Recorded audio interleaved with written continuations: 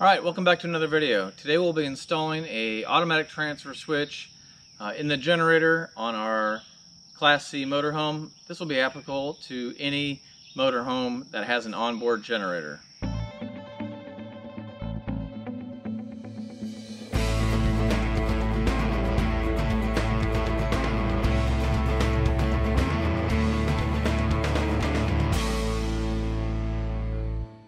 Okay, well, let me explain the situation. So our RV has obviously a power cord. Comes out of here. You plug it into shore power.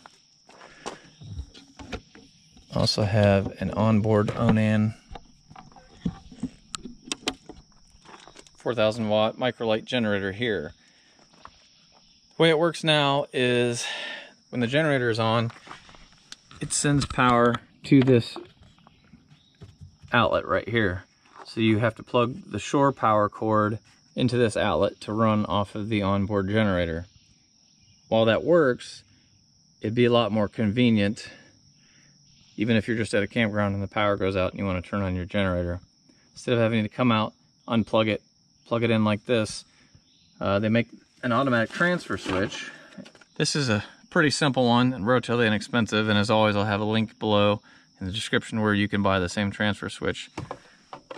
But if we look inside, it's just a series of contactors and a circuit board.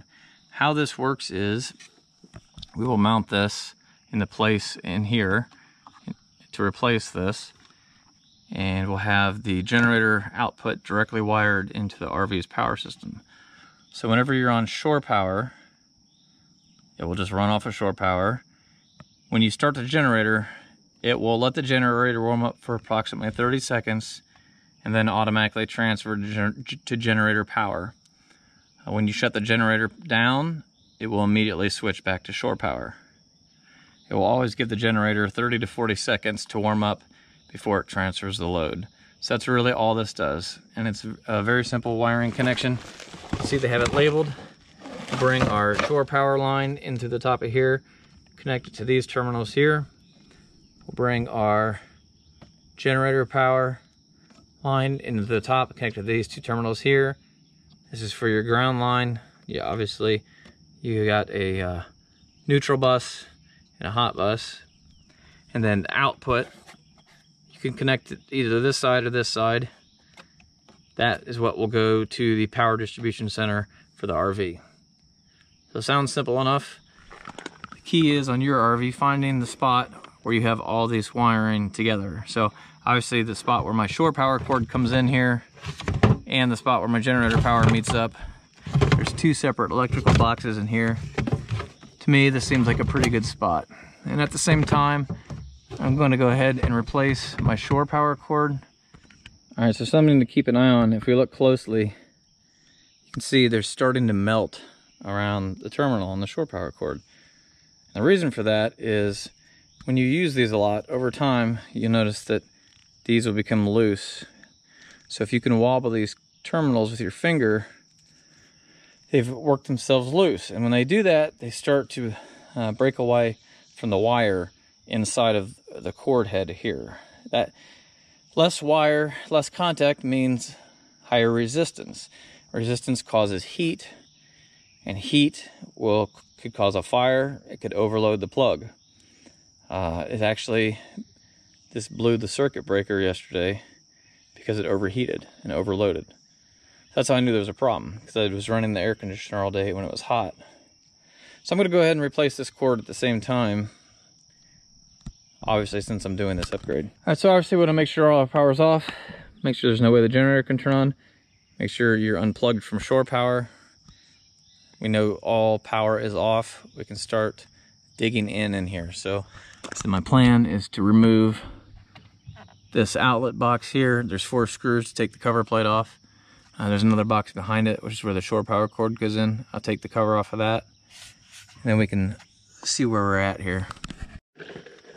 All right, we've got very limited room to work in here.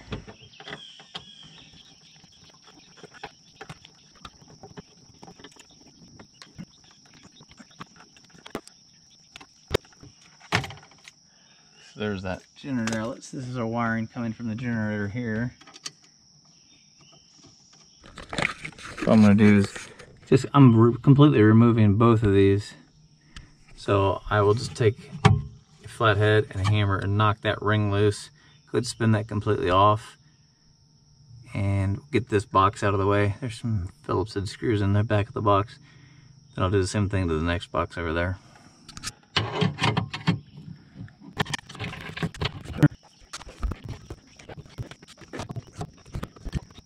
This is just where our shore power ties into a 10 gauge wire that runs to the electric panel.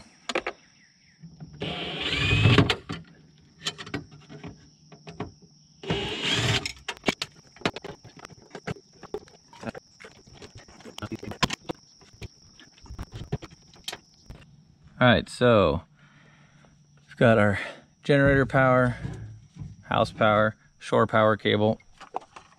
There was a board that was mounted to the wall in there, and it's hard to see, that I took out. I'm just going to mount this in here straight up and down. Then into the top I can run the shore power line and the generator line, and then coming out of the bottom, the line going to the house. I should have enough room to get that all in there. It's gonna be a little tight. Everything's gonna be a little tight, but I'm gonna try to get that wired up. So we just gotta go ahead and knock out the little knockouts, and we'll get our lines fed through where they need to be and get everything wired up. We can kind of get everything wired out here where we have a little room, and then tuck it in and screw it into place. So right now I'm wiring in the generator line, connecting the ground.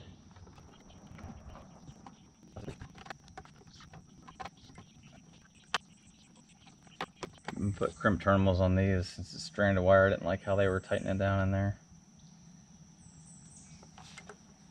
Gotta make sure it's a good connection. If you have any kind of a loose connection, that usually causes resistance. Resistance causes heat. I don't want any fires or overheating to take place in here.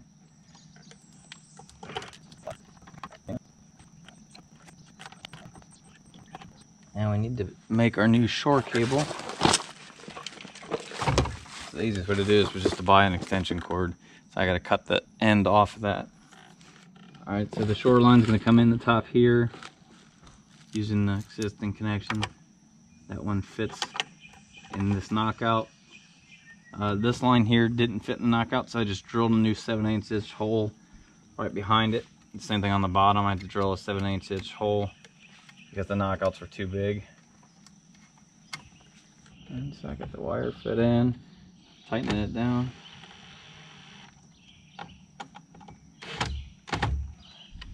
And I think I'm going to do the same thing with these. Use spade terminals, make good connections.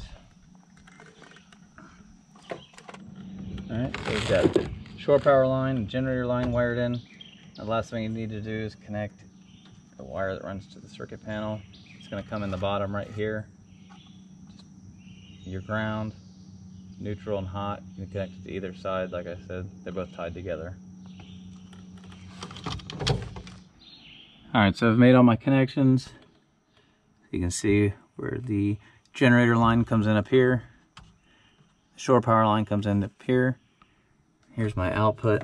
It's wired in here. All the grounds are tied together there in the ground bus. Before I actually turn this thing into place and screw it down, I'm just going to make sure everything works. So the first thing I will do is connect to shore power. Make sure we have power in the RV. And then I'll start up the generator, and we'll come over here and we'll listen for the click. Hopefully we can hear it with the generator running.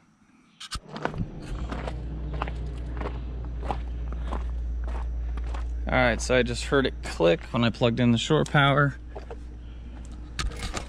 Now I'll go ahead and start the generator out here. I've got the air conditioner running inside the RV.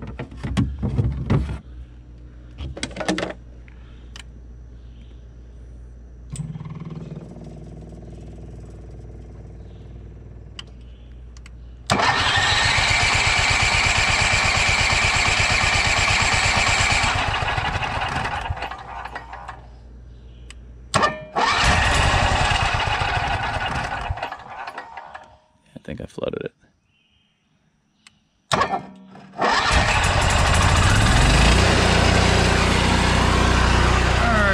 now we'll wait 30 seconds and you should hear this a pretty loud click. There was the click. Now we're on generator power. Alright, so now I'm going to shut down the generator and we'll switch back over. You'll hear the click back over to shore power. Instantly clicked over.